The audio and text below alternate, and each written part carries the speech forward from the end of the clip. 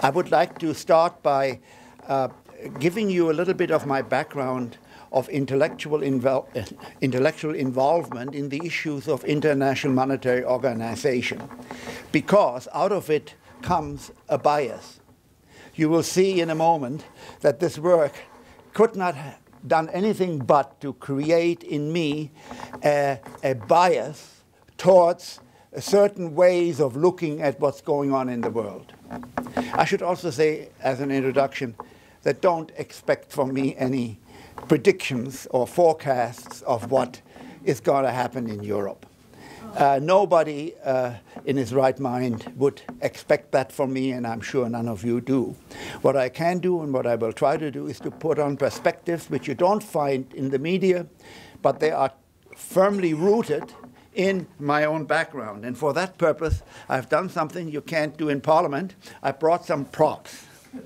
In 1963, in 1958 to 62, I was at Yale, and one of my teachers was a man called Robert Triffin, a Belgian of Harvard, PhD, who was the father of the European Payments Union, which was the forerunner of the European Economic Community. At the time, he had written a book called Gold and the Dollar Crisis, which developed what has become known as the Triffin dilemma, a dilemma which showed that the post-war international monetary system could not persist. I don't have the time to go into this, but I just want to tell you that it awakened in me an interest that has lasted to today, and it got me here. When I got to Stanford for my teaching assignment, I took an entrepreneurial step and put together all the articles written by, or most of the articles written by economists, bureaucrats, and politicians on how to fix the international monetary system that had evolved after Bretton Woods. And Stanford University Press was nice enough to publish all these articles in this book. It also came out in a Spanish translation. For me, as a young assistant professor, it was very exciting to find out that the Russians actually had a 10-page review of it. And so I was very, very excited that these ideas were around and everybody understood that reform was needed. Later on, I found out that I was invited to, shucks, where is it? Somebody stole it. I have a little penguin book. Oh, here it is. I was invited to write a penguin book called The International Monetary System. It went through 4 editions, translated into several languages, sold many thousands of copies. Somebody once told me that when he was in the US Treasury and he saw it on the desk of Paul Volcker. So, not that it did do any good about it. And then culminating my interest, of course, in between I had attended innumerable conferences on this issue where we chat with each other, gossip about whole issues. I'm still going once a year to a conference organized by Robert Mundell in Siena, in Tuscany, where he brings together people with interests like this. And the cost of admission to this conference is that we have to hear for another hour what Mundell's latest version is for for global currency. Well, in 1999, when the euro was introduced, the Fraser Institute was kind enough to publish a sort of study called The Case for the Amero, the economics and politics of a North American monetary union, which is sort of the fruition of all of the things that I have learned and thought about in my previous engagements in this field. If you Google my name, you will see that the international community credits me as being the father of the Amero, a word which actually my wife over dinner suggested, and she should get all the credit. But around it is a very interesting development in recent years, namely that I was considered to be part of a global conspiracy to deprive the United States of its national sovereignty through the creation of a common currency in North America. Some media type came and recorded my response to these challenges, and it can also be found on the internet. It made no difference. They don't really want to know. They knew that there was a great conspiracy and that I was in cahoots with governments to deprive the Americans of their sovereignty. Well, I was very, so let me just say this. You can see that I have a lot of intellectual capital tied up in these ideas. So what I'm going to present now, I warn you, you have to discount them occasionally, especially if you don't agree with them, that I am coming from a certain point of view. But as you all know, one has to have a point of view on almost anything. Otherwise, you don't see anything. If you don't have a perspective, you don't have a perspective, you can't see anything. So I'm going to present a point of view which I hope will help you understand what's going on and see the bigger picture. Let me go back a little bit on the intellectual history of the case for a common currency, the euro, which is the realization of that idea. When I was in Chicago, Milton Friedman had just published a path-breaking article, widely cited, on the merit of flexible exchange rates. Actually, he calls it freely floating exchange rates. At the same time, Robert Mundell, another colleague at the University of Chicago, had written a path-breaking article which is cited as having merited his Nobel Prize, in which he developed the concept of optimum currency areas. And let me tell you what the basic, simple idea is. Milton Friedman, in his article, simply said, look how wonderful the world would be if each country could just engage in monetary and fiscal policy to deal with business cycles, random disturbances, and all kinds of other economic problems by using monetary and fiscal policy without having to worry about the exchange rate. Great idea. So Mundell said, all right, if that is such a great idea, let's think about a region in the United States that is in deep trouble. Lots of white hairs, you probably remember how bad the problem was in West Virginia, where huge unemployment and industrial unrest was taking place because coal that they produced from deep in ground had lost its appeal. Oil, gas, strip mining in Wyoming and so on, they were in just bad shape. So Mundell raises the interesting question. If flexible exchange rates are such a wonderful thing for countries to deal with problems like loss of competitiveness of your main industry, coal in West Virginia, why don't we have West Virginia give it its own currency? And they could get out of this problem by using monetary and fiscal policy without any problems. Of course, when confronted with this reductio ad absurdum idea, most people say, oh, no. I mean, flexible exchange rate, but flexible exchange rate for West Virginia? No, that's not what we're talking about. So I once asked Friedman, well, what is your response to Mundell on this? And I said, do you think that Panama should have its own currency? And as you well know, they don't have their own currency. They have dollars. They use dollars. And Friedman said, that's okay. I would have never recommended that Panama should have its own currency. But notice what that implies. That implies that he acknowledges the importance of the issue raised by Mundell. Namely, you cannot simply take one historically determined nation state and say, you should have your own currency and flexible exchange rates.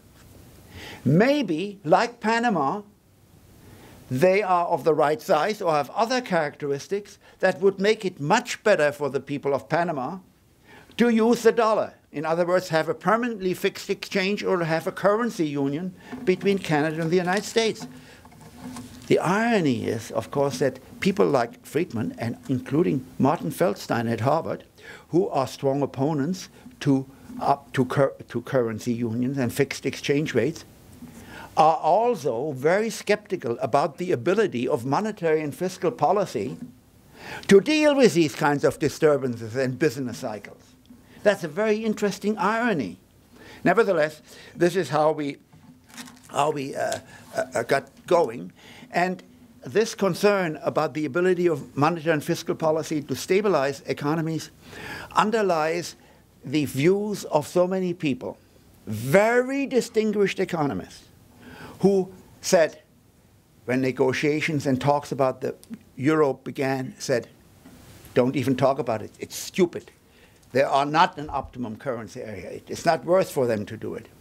When the negotiations took place, you will find out when you talk about it that it just isn't feasible. When they decided to go ahead, they said, you're never going to implement it. Well, when they implemented it, they said, it's going to fail very soon. And, it took 10 years, 12 years for this problem to arise. And now they're all gloating. I get those emails saying, see, I predicted it. It's like the people who send out every week a letter predicting that the stock market would fall by 50% next week. And once it falls, then they pull out that email that they wrote the week before and say, see, I am clairvoyant. Okay. What is the fundamental case for having the euro? And I think it's important for you to understand this because it helps you assess the probability that it will be dissolved, will go into crisis, or Greece will leave. The standard case is, and I put that in my Fraser Institute study, that it will save transactions costs. Those of you who travel in Europe welcome very much, if you remember the past, how much easier it is to go from country to country without having to have a bag full of different currencies. But that's, of course, relatively trivial. What is much more important is that in corporations and in banks, in the big office buildings in Western Europe, there used to be whole floors occupied by highly paid people, highly skilled people, using very high-tech, expensive equipment to deal with the international currency implications of their normal activities, exports, imports, and all that. Those offices have shut down. Their business has decreased tremendously. The second benefit is, of course, that with lower transactions costs, you increase the level of trade, specialization, and productivity. But the one, which once I gave a talk about that in Mexico, I got a standing ovation with this promise. The currencies of the interest rates on bonds issued by national governments carry an exchange risk premium. I was just in Mexico and I talked to people about this. They have interest rates on consumer loans that reflect the borrowing costs of their government, which carries several percentage points higher than is the US interest rate. Why is that? It's because lenders are worried that if they lend money to Mexican borrowers, next day PRI might come back in the next election, and they will go on their merry way of creating inflation and all kinds of disturbances that will lead to a collapse of the currency. Interestingly enough, and that's a real puzzle, now it's not really a puzzle, but an interesting phenomenon, that in spite of the excellent performance of the Mexican economy and their ability to keep prices stable, they still carry this exchange rate premium. Now, in fact, of course, in Greece, which had a big exchange rate premium on their interest rates, the formation of the euro eliminated it almost completely. But before I go there, let me tell you about one other benefit that I think is, in my view anyway, and in a much bigger perspective, one of the greatest advantages of having countries like Greece, Italy, and so on join the common currency. I was at a conference in Kiel, and there was a man called Niels Tiggersen, a professor of economics at the University of Copenhagen. He had just come back from a tour of European capitals where he had met with central bankers and politicians to discuss the feasibility of creating the euro. And he said they were universally positive. And why were they positive? They were positive because they believed that it would stop the vicious cycle that has gotten us into these serious difficulties in all of Western countries, including the United States and Canada. And what is that cycle? It's based on something called public choice theory, explained through public choice theory, which Milton Friedman called the Achilles heel of democracy. And you know what I'm talking about. We have a political system in which politicians can go out and say, elect me. You, the people who work for the Greek railroads, if you and your families vote for me, I will guarantee you retirement at age 45 at full pay. They get their support forever. If you increase spending to buy all kinds of interest schools, but you also introduce a lot of regulation. Well, increasing the spending is the easiest part. And the big problem arises that these politicians had the opportunity to go and say, well, it doesn't matter that we don't have the revenue. We won't antagonize the other bunch of voters who are taxpayers.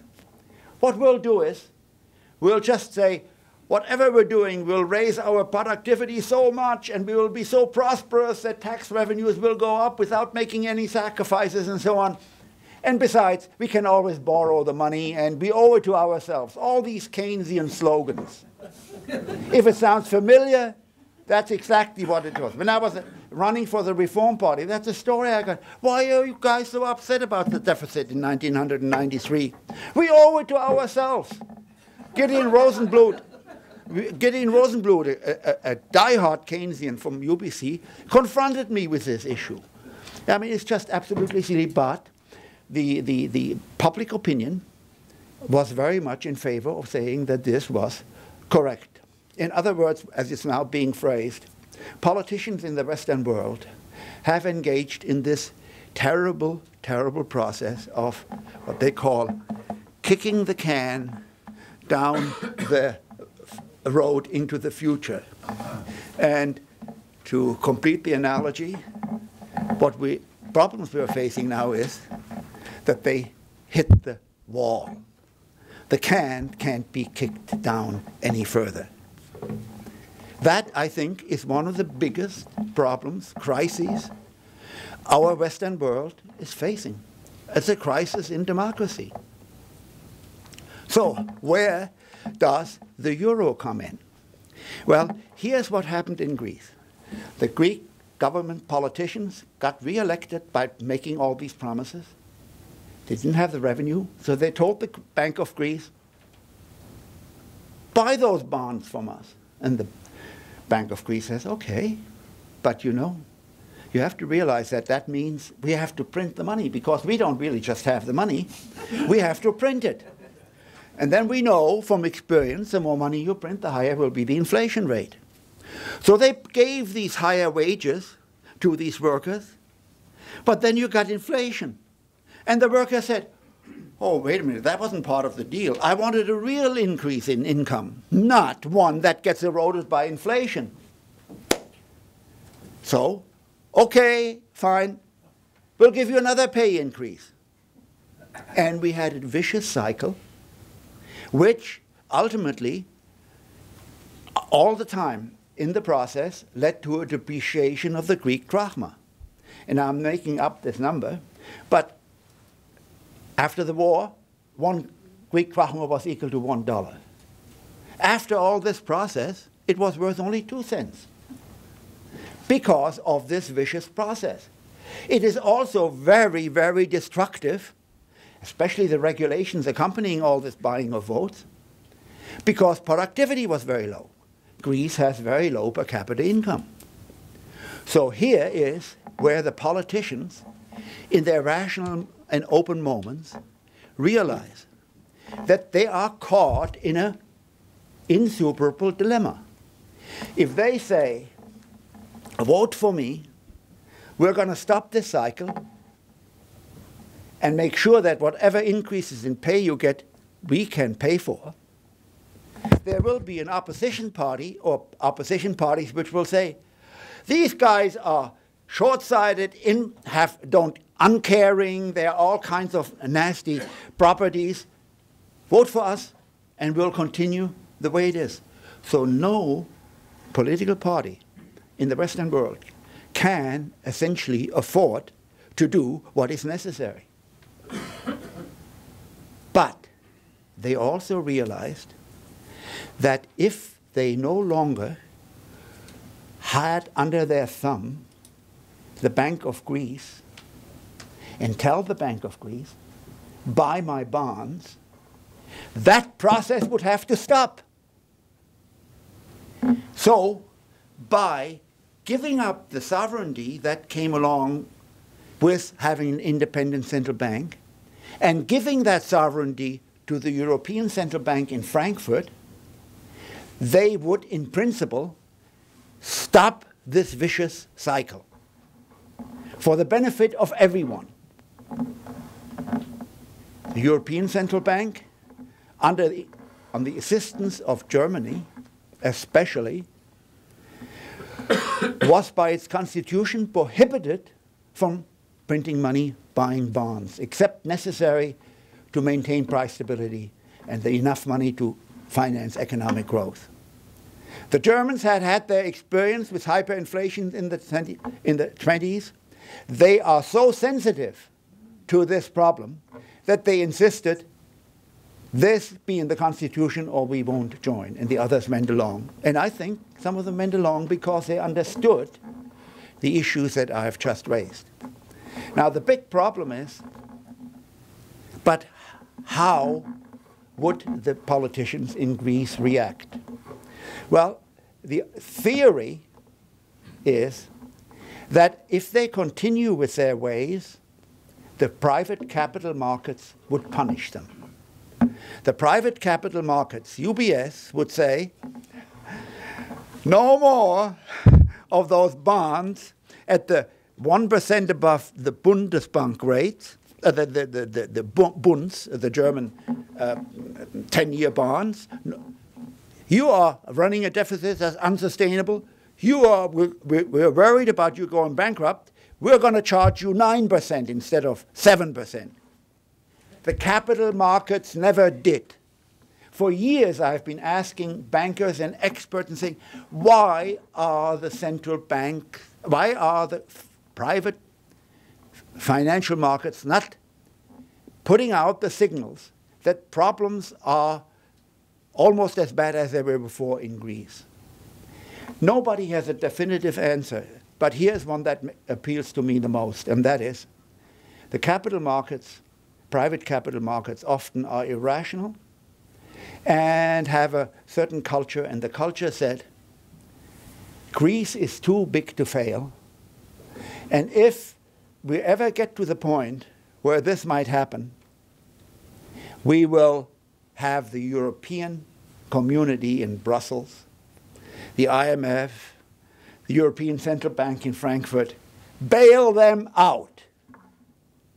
And that, ladies and gentlemen, is exactly what has been happening. That's a very pessimistic view. But now let me spin it. There is a very positive development accompanying it. And that is that the lenders, IMF, European Central Bank, a special finance fund that has been created, and all those kinds of details, insisting that Greece, you have to make the adjustments to prevent what has gotten you into this trouble, or you won't get any more money.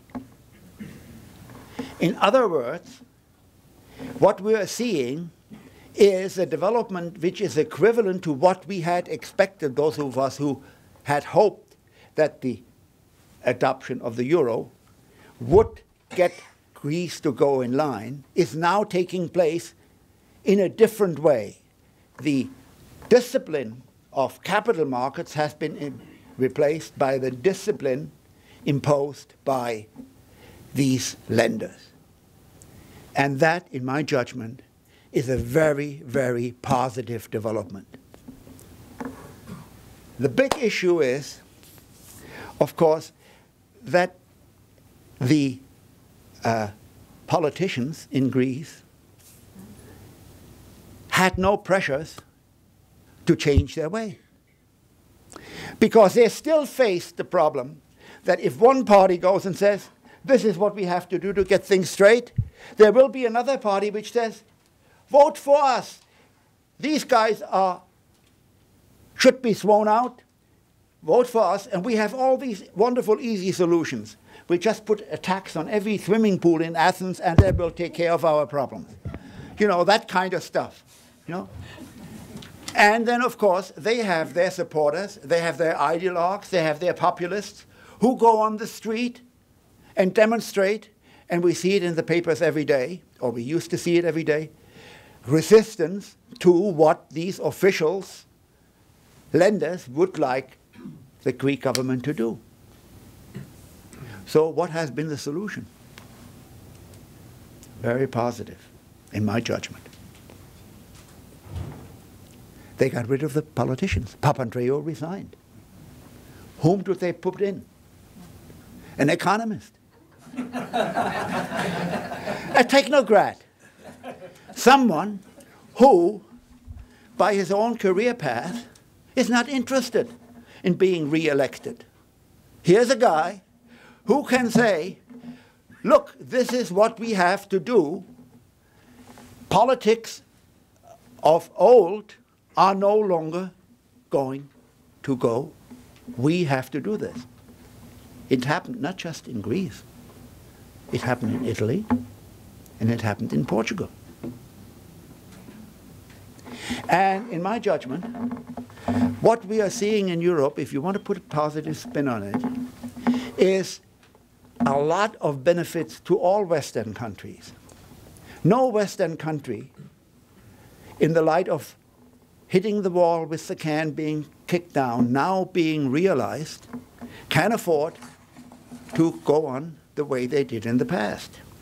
And just yesterday, across my desk came an article by Robert Samuelson, writing for Newsweek. He says, what we learned in 2011 is what the frustrating and confusing budget debate may never reach a workable solution.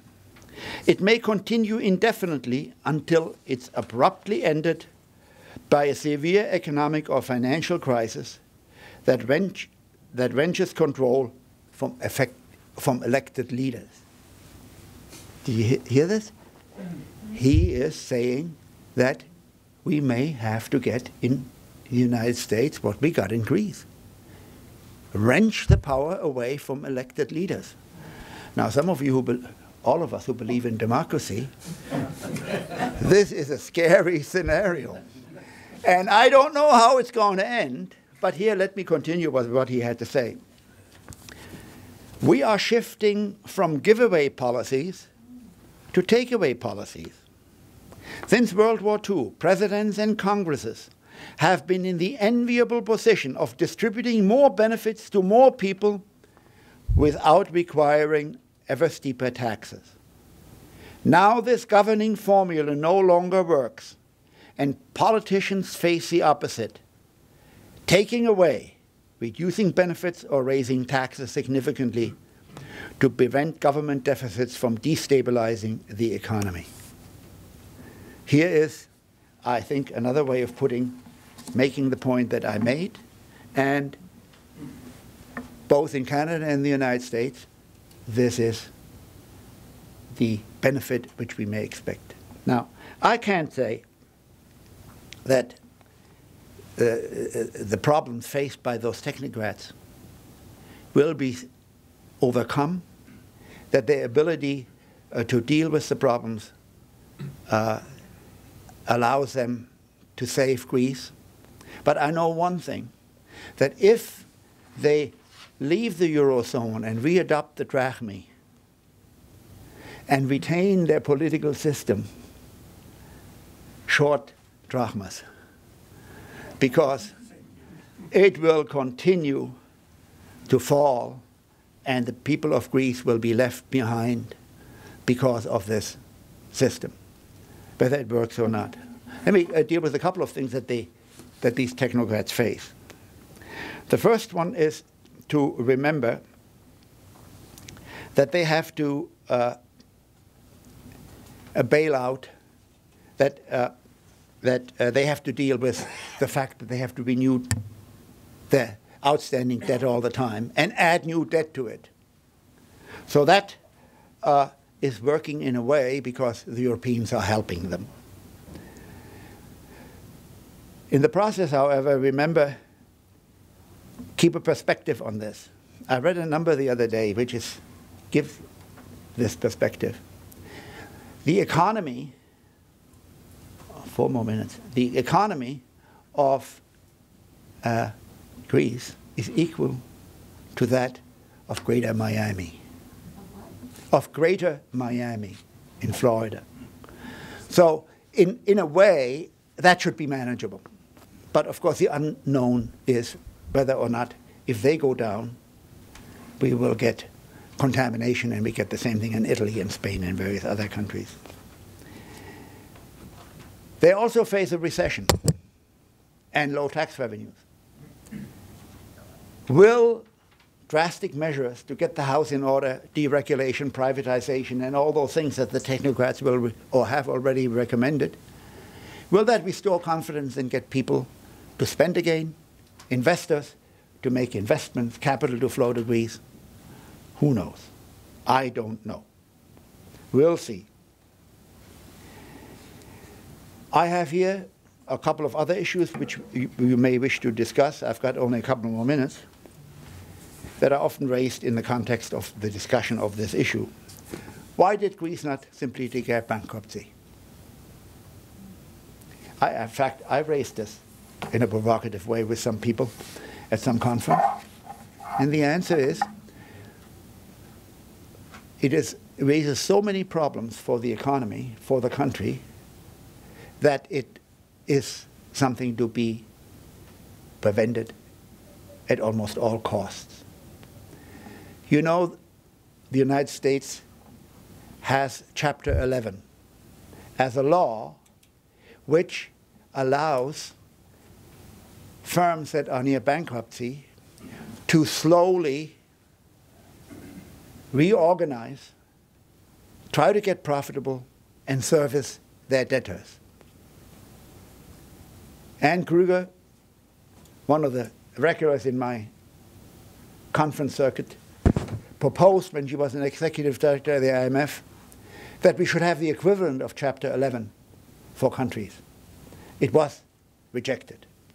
So we don't know what happens, but you know, these debtors are like hyenas going after the remnants of a body, and the same thing would happen if Greece declared bankruptcy.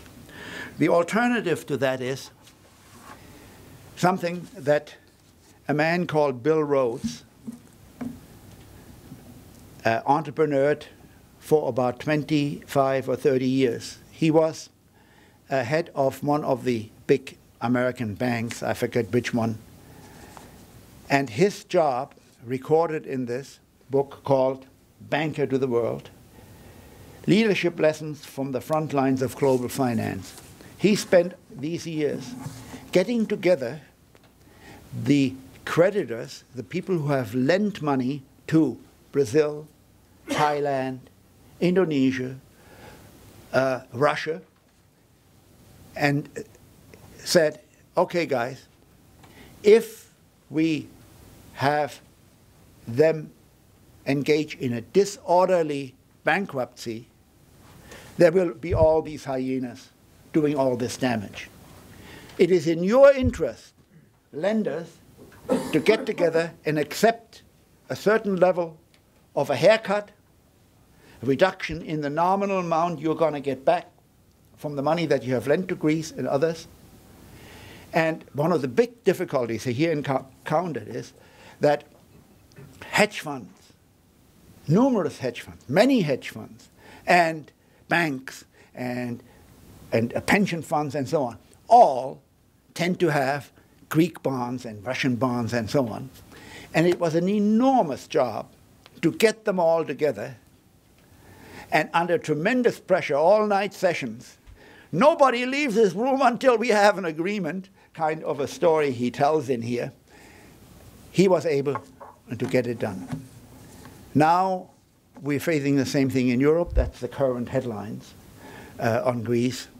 Can we get all the hedge funds to agree, because all the big borrowers have agreed to accept, I think, what is it, 60%, 70%? You know, it's still under negotiation. And one tricky part of it is that a lot of these bonds are held by the European Central Bank and other official lenders, and they want to be excluded from these haircuts. Well, I've once read a number saying that if the Greeks insisted on a haircut of 50%, that would wipe out all of the capital of the European Central Bank. And that's a scary scenario.